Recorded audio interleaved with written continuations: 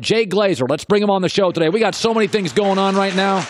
NFL insider for Fox, founder of MVP. I like waving to the huge crowd here. Hi, everybody. Hi. No, you. Yeah. Yep. Sit. Let's start with what we're finding out to be a wildly entertaining dilemma.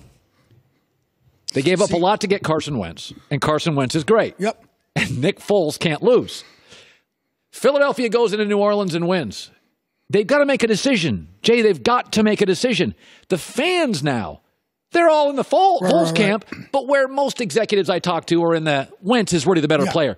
Is it a real dilemma here or not? I think you go with the hot hand right now, but also that injury is like a 3-month injury that Wentz has. Okay. I mean, that's a fracture right there in that back. So that's not something that, you're hoping to push through in a week or two. That's not it. So you got to go with the hot hand right now. I don't think you could pull off that hot hand, especially what he did last year. But in the offseason, you try and trade Nick Foles. Absolutely.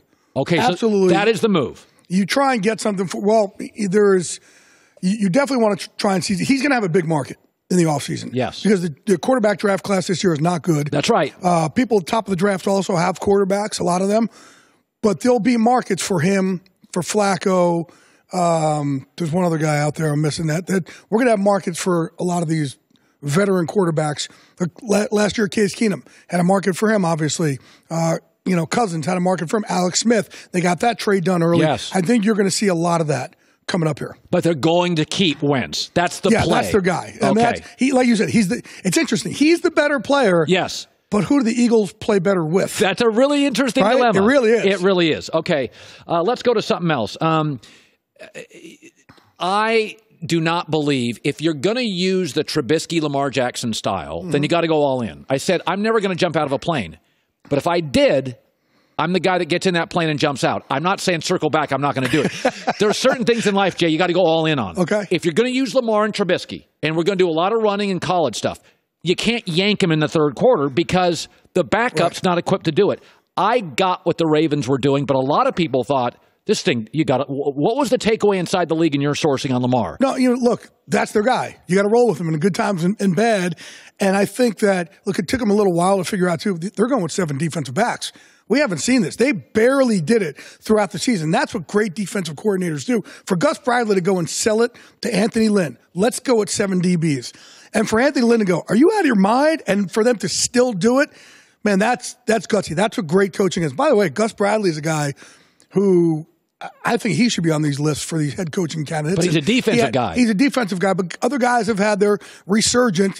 Pat Shurmur last year after a good couple seasons. I think Gus should be on this list. Yeah. But these defensive guys are, some of them, he's very creative. He can command the room. But if you pulled Lamar for Joe Flacco, why do we automatically think that Joe Flacco would have been able to figure out their defense better than Lamar? And I don't think that he's at all. less mobile. Right, absolutely. And by the way, for all the Flacco fans, and there was a point I was a Flacco guy, remember this. They wouldn't be in the playoffs without Lamar. Right. Okay, so let's slow down. And we wouldn't be talking about a John Harbaugh extension or anything like that. Right. Let's slow down on that. The Colts resurgence. I said this. It's really funny, Jay. You think that we always see dynasties coming. But the Warriors got knocked out of the first round of the playoffs. The next year, they own the world. Right. Okay? We thought the Miami Heat were going to be forever. We had no idea Tim Duncan was this. We didn't see the Warriors coming. Nick Saban was good. Pete Carroll, we thought, was a dud hire by USC. It looks like I can feel the Colts dynasty coming. Now, this one I'm going to predict. 9 draft picks, $100 million cap space. Come on, Jay. People in the league know this puppy's about to go, right? Well, they also have a real personnel guy in there, Chris Ballard. Yes. No politics to him. There are a few guys in this league. Chris Ballard, John Schneider, what he did in Seattle, Steve Keim, Ozzie Newsome's one of these guys who don't get the players they want. They get the players that their head coach is going to be able to use and who their head coach is going to be able to use properly in their schemes, but also he wanted to bring some attitude to that team. Yeah. Quentin Nelson, that is a bad dude right there. That's Larry Allen-ish type, right? They got crushed when they picked Leonard that high. And this is what's going to happen in our defense. We're going to use him this way. And it really, I think with Chris Ballard, running that team over there, they got a good decade to go of winning. That's what I feel. And I also, one of the things I like about them is I don't believe, I'm just going to ask you, Antonio Brown and Le'Veon Bell. Right. I have been told, not by Ballard, but I was told by a rival executive to the Colts. He said they won't take Le'Veon Bell. I don't see. Here's the thing: Chris Ballard doesn't talk. He's not one of these guys out there constantly talking to me. He doesn't do that. So wherever this came from, I don't know where it is because it's not their style. Plus, the way Marlon Mack is playing, like, why would I pay $120 million? $1 million%. I don't see that. I think it's agent driven where you're trying to get a market. That's what I for think. The player. But why use the Colts? They don't talk to anybody. Yeah, they're not media people. Okay, right? Rams, Cowboys. Yep. Now the Rams were great for about 6 weeks, 7 weeks. Then I sold my stock. I didn't like what I saw defensively, and then the last 2 weeks they rest Gurley and they mow people, and I'm like, okay. What Rams am I getting against Dallas? I think the Rams you need to see is a Rams defense that doesn't only rush the passer. Because obviously that's the issue. You got to stop Zeke. So the way they go about it, they kind of rush the passer on almost every play. Even when they're playing the run, it's like they're rushing the passer to get that running back. They're going to have to change things up, just like you saw the other LA team change it up this week. Yeah. And Wade Phillips, very smart coordinator. They can't just do, in my opinion, the same things they've done because everything here has got to be about stopping Zeke. You don't want Zeke to beat you. You want to make Dak try and beat you, especially with a receiving core that's banged up. I kind of feel with the Rams, there's a bunch of big names, but their productivity hasn't lived up to their names. They're looking for, like you said, they're going for the interception and the sack, and mostly NFL football is. This weekend there was a moment where Derwin James went for the pick. Right.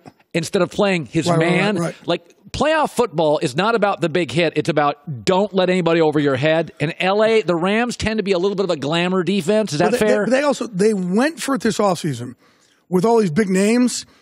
Not really, like, and I understand because the Eagles did the same thing last year. It was like they're playing fantasy football. And the Rams did the same thing by bringing in Sue and going for the cornerbacks and going for Cooks and, all these different – and they didn't need to. They had their core. They had their Gurley and Goff and Whitworth and Donald, and they have those guys. And I understand why they went for it. But you're right, I think we needed more productivity out of some of those guys, the Sues of the world that got brought in. Okay, so I want to ask you about a couple of things. Let's. There's a bunch of coaching stuff out there. Yep. The USA Today. There's 8 jobs. They said the Packers, Browns, Jets, Broncos, Bucks, Dolphins, Cardinals, Bengals were the best job. That was according to. Rank this again for me. Packers, Browns, Jets, Broncos, Bucks, there Dolphins. We go. It's on our screen. Okay, so now here's what I would change here. Packers, because you don't have an owner you really. I don't like it. But you don't have an owner that you're answering to that can kind of meddle, so that's good. And you have a quarterback there, and you want to see that. And obviously, culture, if you like cold weather, that's the place. There's just so much history there. The Green Bay Packers is a dream. The Browns you love because you have Baker Mayfield, and you have Myles Garrett. Yeah. You have those guys. So you want a chance to go for somebody like that. The Jets, that's, in my opinion, I drop them all the way down. Because in New York, too, I'm from New York. You're not just going against the Giants. You're going against the Yankees. You're competing against everybody. A lot of pressure. And their roster is a bad roster.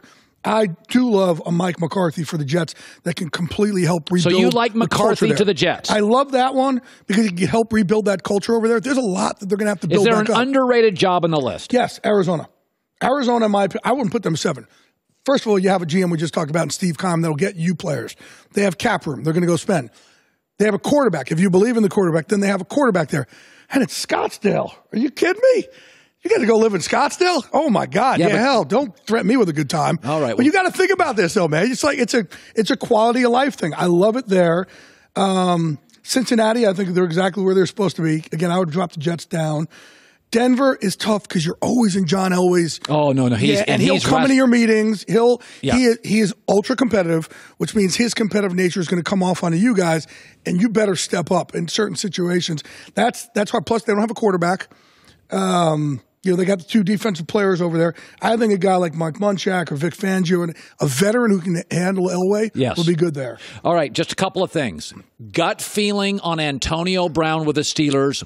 I don't think he's back.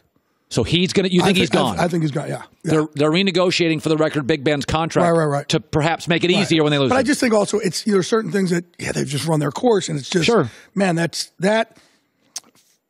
It's hard to repair that relationship. If everybody in that locker room thinks you quit on me, I'm going to have a hard time with that. I'm laying my blood and sweat and my joints out there for you.